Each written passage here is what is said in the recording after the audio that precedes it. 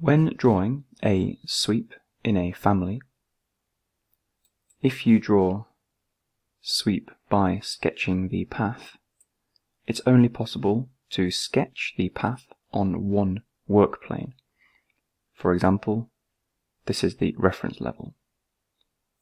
If I draw a path in the plan view like so,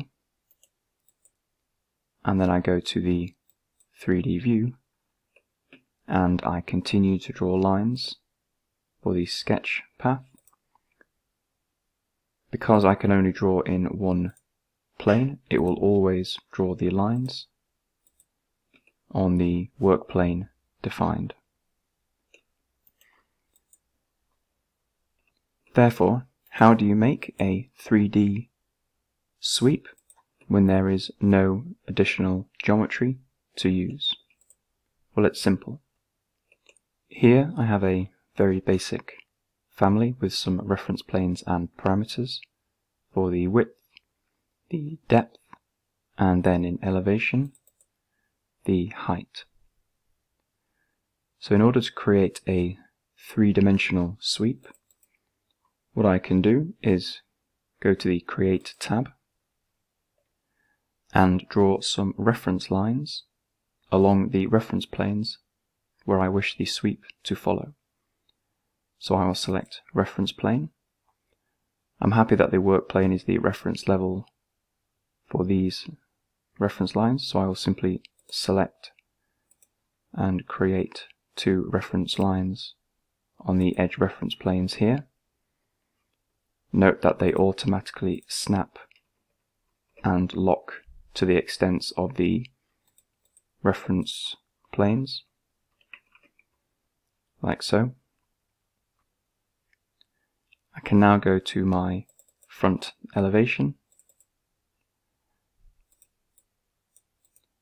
and I will now firstly set my work plane to be the front reference plane, which I have named.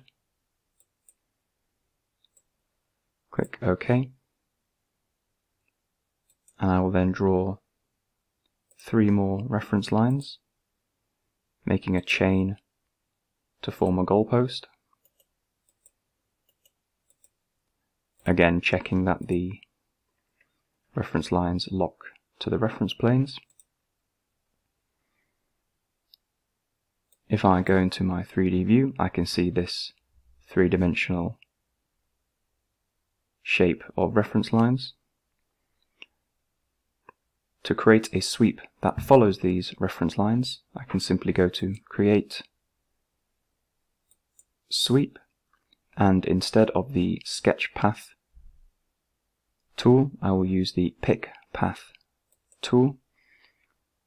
I will select all of the reference lines,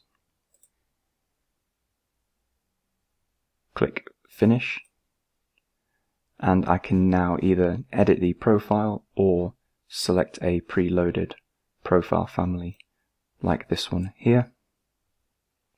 You can see it's added a circular profile in like so. Click Finish Edit Mode, and here we now have a 3D sweep. If I go to the family types and I change the depth, for example, and click Apply, and then the height, the sweep geometry adjusts as the reference lines as its basis adjust with it. So that's a handy tip to create 3D sweeps.